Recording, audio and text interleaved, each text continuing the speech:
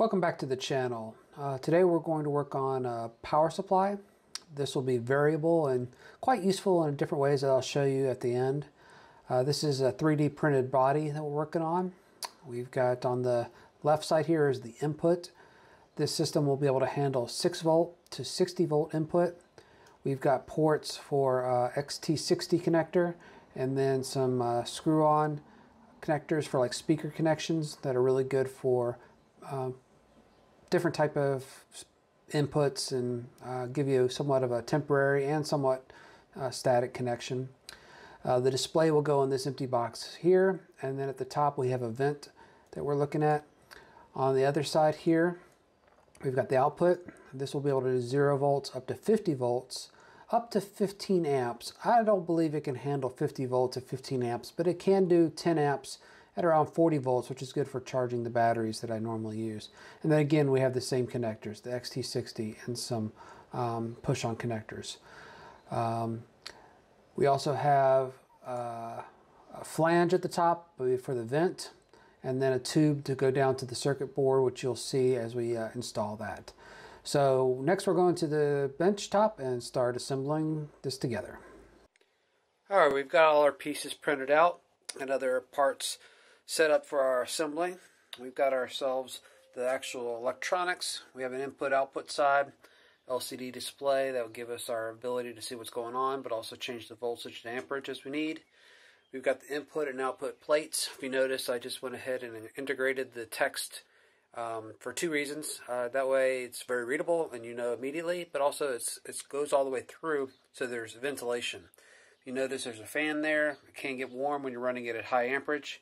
So we've set it up to have a vent hole at the top and take care of that. So it'll suck air into those letters and then it'll expel the heat at the top. And then the front part there we have, where the display will go.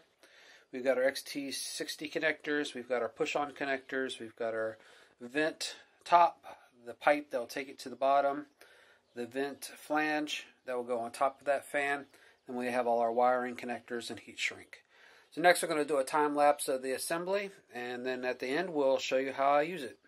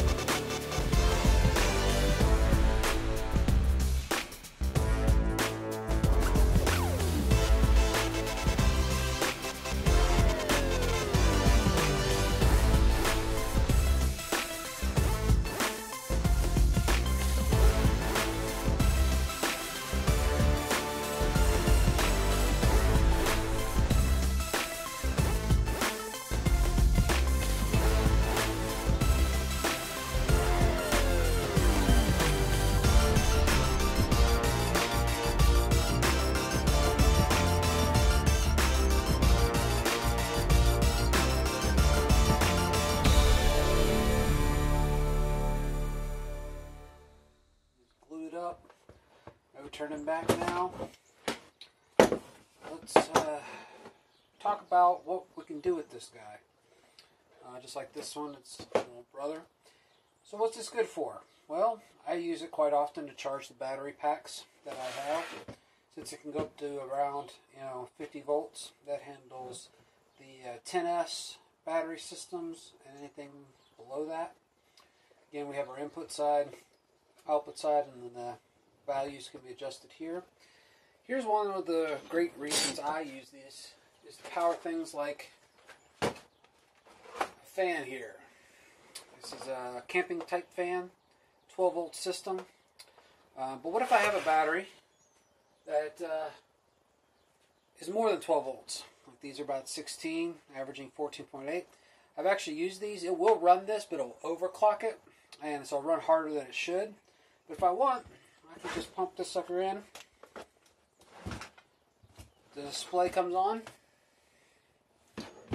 We could set the value. Right now it's at 12 volts, 5 amps. Let's hook up our other wire here.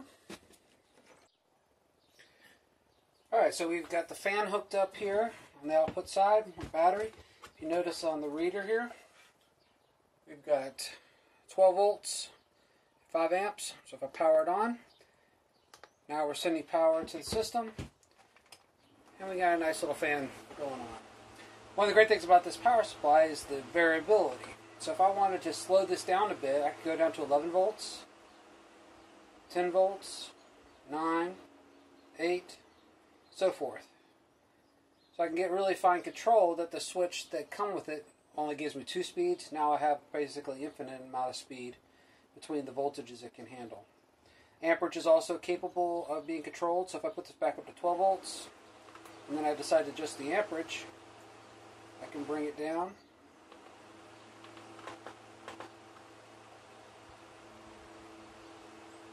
Kind of do the same thing, even though it's probably better to do it with the voltage.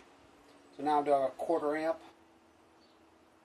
20.2 amp, so forth, and then turn it off.